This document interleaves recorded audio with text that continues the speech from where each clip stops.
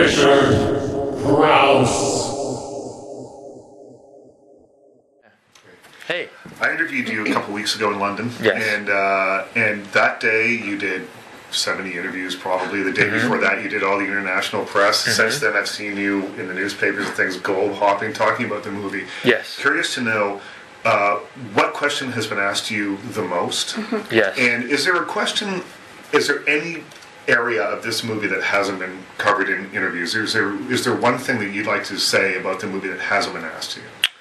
That's a really good question. I think the question I've been asked a lot is how I got into shape for the movie, because I think physically, I think that seems to be, at least from photographs and from people can see from the trailer, which is all they really have at this point, is what people are interested in. Obviously, seeing somebody different and in a different light, and that's the question I get. I know all the other characters and the people in the movie get different questions, but for me, I think what I want people to know about the movie is particularly because, and I think I've said this, but it's really important for me to say it, is because I know, guys are interested in the movie, but kids, it's like, I cannot wait. When we were at the premiere, and all over the world, whenever there was a child, after the movie, it was like, to see their response was the coolest thing. I screened the movie for my cousins and my family the other day, and my cousins were like jumping off of the seats in the theater at the end of the movie. They're anywhere from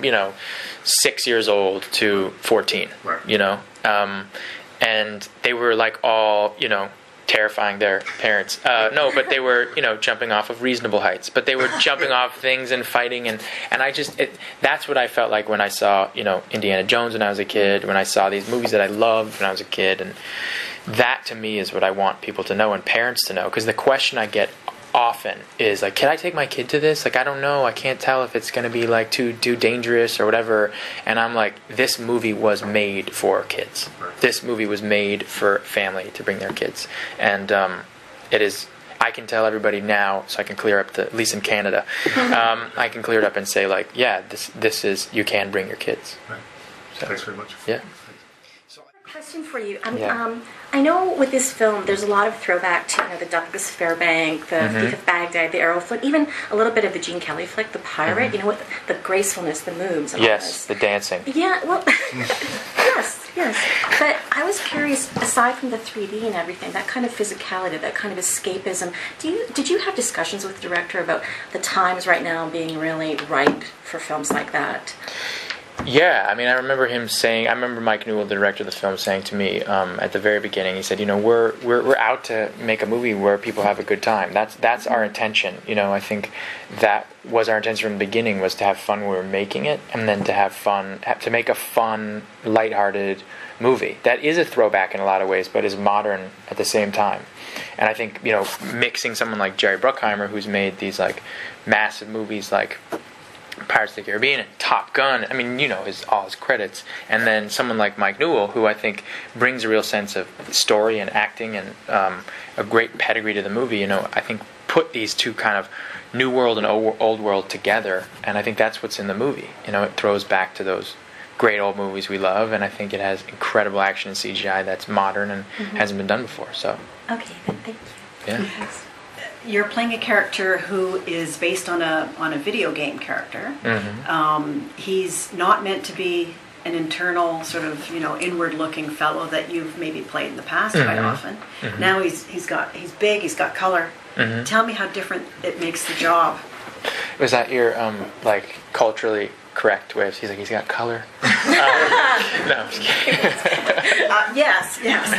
Well, to me, I think he's much. The character I play in the movie is much more similar to me than any of the characters I've ever played in movies before. Yeah, and just that I don't really, contrary to popular belief, I guess, or at least to your belief, I don't really. I like to have a good time and not take myself too seriously, and I really don't like to look inward. It's just boring. And no, it's just I think I liken making movies to kind of playing a piano. Sometimes you're playing minor chords and different keys, and sometimes you're playing with unresolved cadences, and then sometimes you're playing all major chords with like resolve cadences all over the place, and you're enjoying yourself, and it's a great simple melody. And I love that type of music just as much as I like the complicated, introverted, complicated stuff. And this happens to be a whole lot of really great fun major chords for kids and families and everyone.